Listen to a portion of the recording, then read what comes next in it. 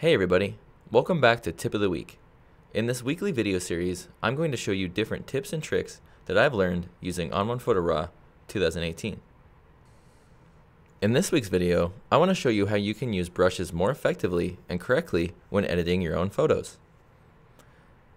So let's start inside of Develop.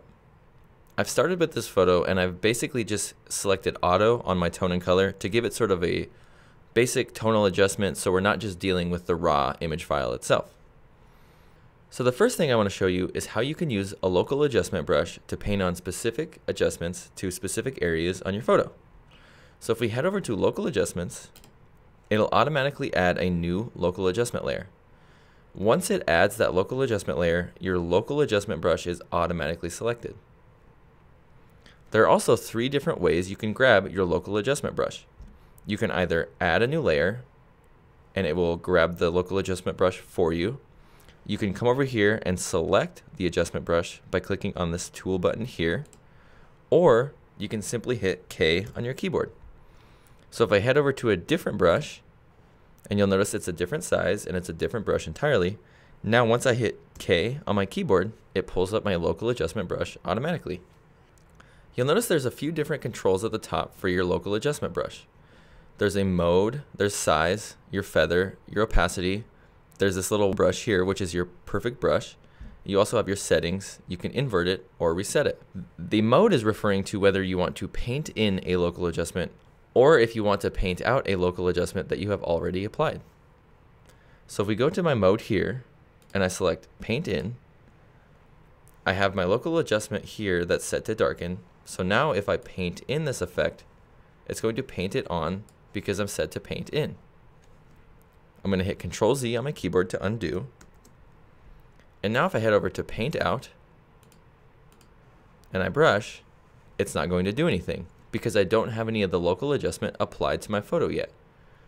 But if I head back to Paint In and I paint in this local adjustment,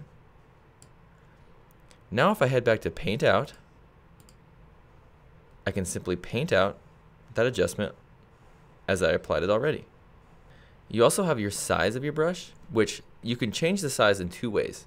You can either go up here and adjust it by using the control or using this, or you can simply use the bracketed keys on your keyboard.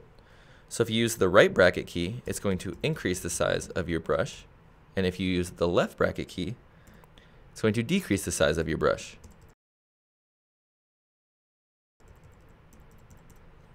This is going to save you a lot of time when you're editing photos rather than having to take your mouse up here and deal with these controls.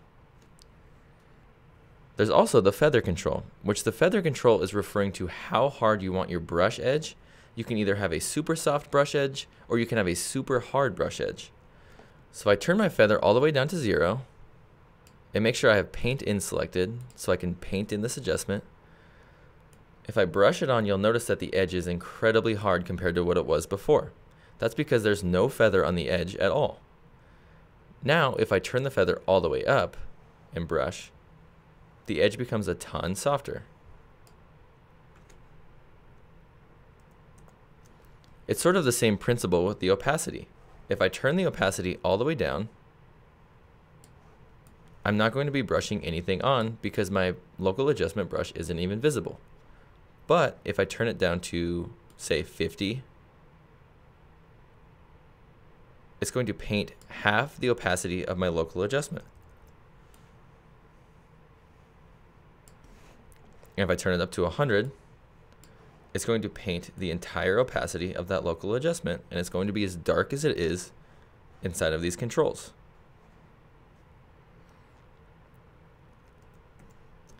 The next thing we have is the perfect brush.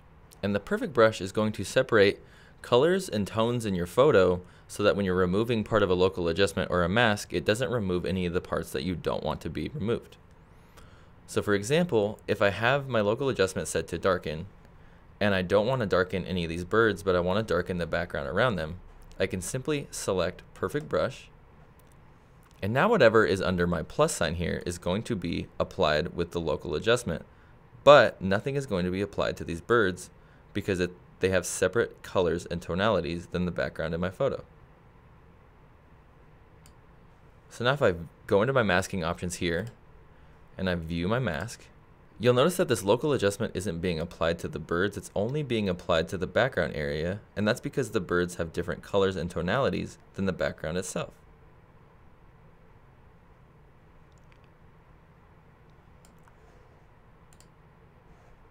You also have your little gear button here, and this is your settings for your brush as well as your perfect brush.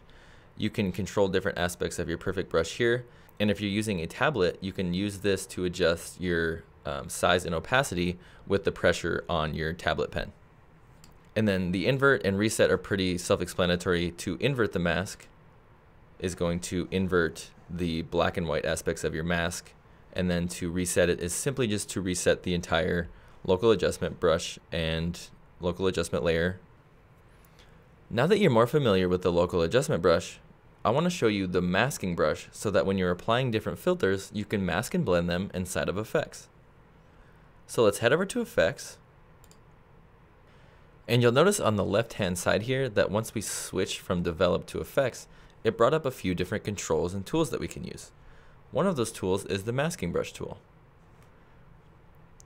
To use your masking brush tool, you first need to add a filter onto your photo. So if we go to overall settings, and we'll add a filter, and we'll just add a LUT to stylize our photo, and we'll just use this preset here.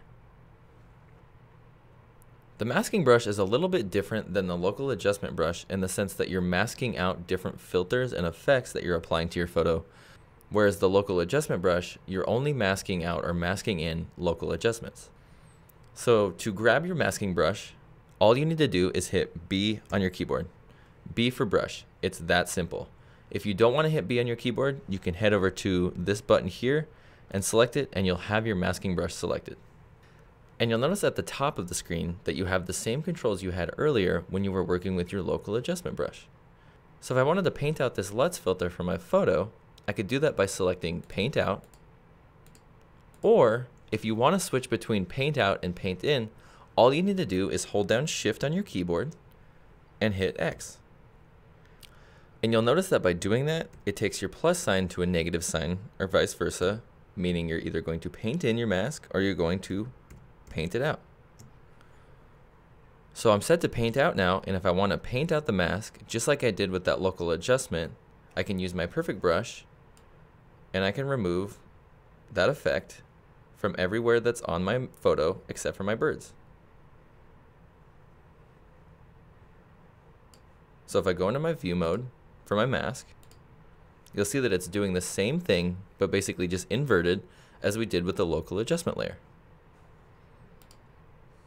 Now that we've gone over a little bit on how to access your masking and local adjustment brushes, as well as some different controls on how to use them, I'm going to show you how I would use my local adjustment and masking brushes on this photo to make it pop and come to life. So I'm simply just going to close out of this filter here, and I'm going to undo any local adjustment layers that I've made. So the first thing that I want to do to this photo is I want to sort of increase the exposure on just the birds here without affecting the background. So I'm going to go to add a layer, and I'm going to make this layer set to lighten so it increases the exposure. I'm going to make sure I have my local adjustment brush selected.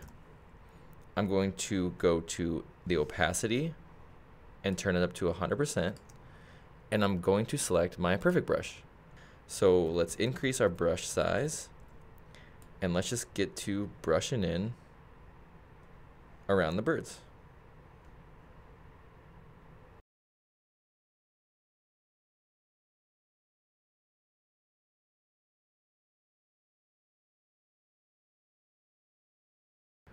And now, since I have all of the background basically masked out for my birds, I'm going to take off this perfect brush and decrease the size of my brush, and then I'm just going to clean up the areas that didn't get masked out with the perfect brush. So now we have the entire background masked out, and so let's view our photo, and you'll see that the background is brighter, but the birds haven't changed. So what we can do is just simply invert this, and it'll brighten our birds without brightening the background. So now that we have our birds dealt with, what I want to do is sort of replace the sky here because we just have this big bland blue sky and there's not a whole lot going on. So let's go to our overall settings and effects, and let's add a filter,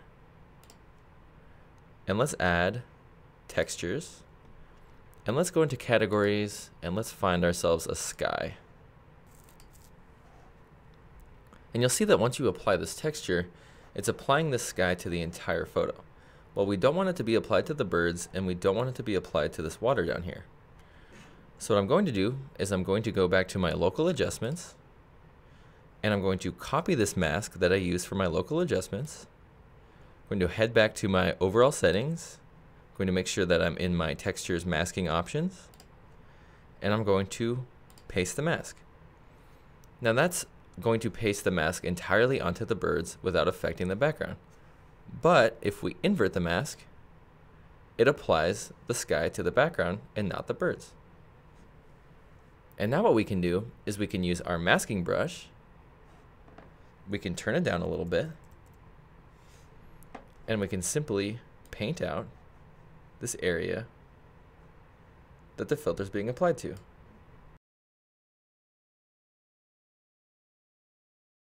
And you'll notice that there's still a little bit overlapping right here, but I don't want to take it out at 100% because it'll look unnatural and be uneven. So if I turn down my opacity to about, I don't know, maybe like 40, 50, around there. Now what I can do is just paint it out at a lower opacity to blend it more with the water and the sky.